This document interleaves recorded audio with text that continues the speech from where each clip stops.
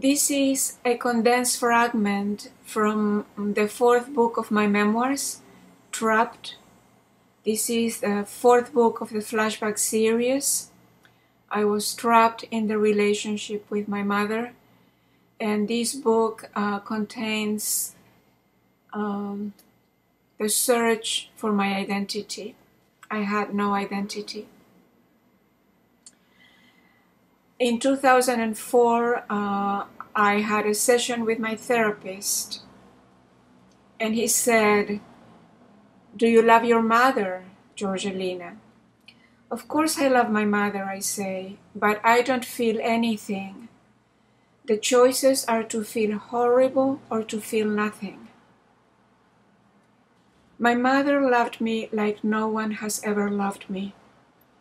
She put me up on a pedestal and worshipped me, and by worshipping me, she gave me the identity of a goddess.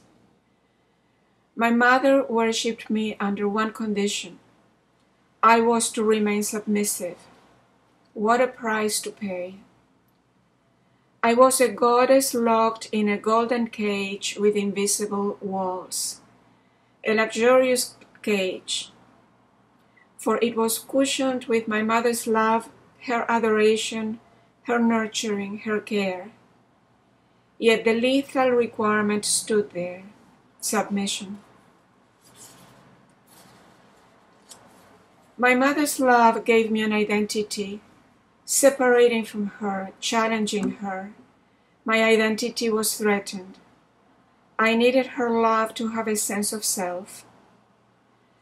My mother's love sustained me. It filled me up.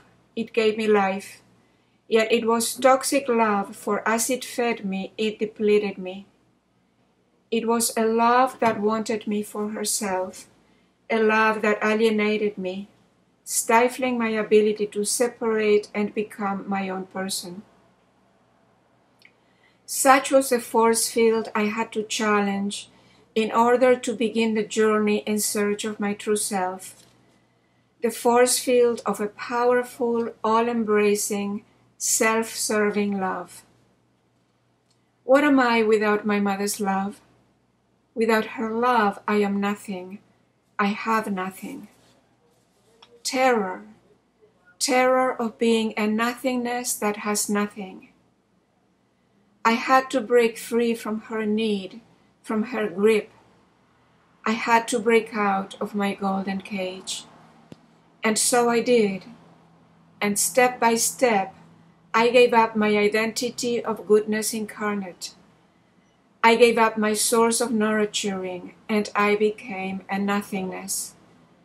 I became worse than nothingness, for the self-love I had experienced being worshipped by her, and the guilt that festered for abandoning her, all turned into self-hatred, and self-hatred makes one feel one is the scum of the earth.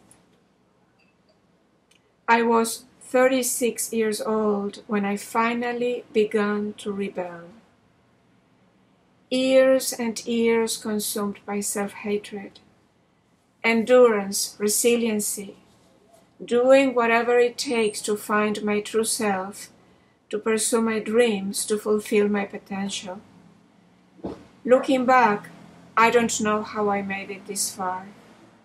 I just don't know how I made it.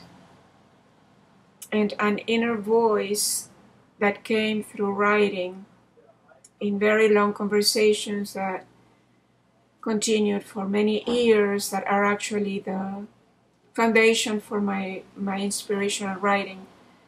This inner voice said, "I know how you made it, baby. You kept walking with all your dramas, with all your traumas, with all your fears and tears, with all your sadness, your loneliness, your despair, all bruised and wounded. You kept walking, one little step in front of the other, and nothing has ever stopped you. Nothing has ever stopped you."